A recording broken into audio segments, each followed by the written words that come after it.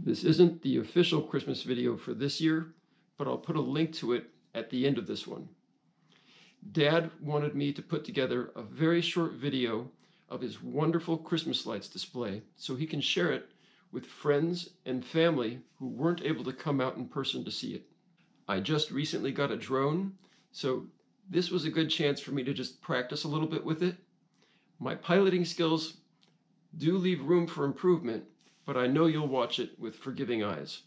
Dad is way too modest about all of the work that he puts into these lights every year to take any credit for himself. But I know he would agree with me saying that the reason he does it is the true reason for the season. It's his way of sharing the story of Christ. Merry Christmas.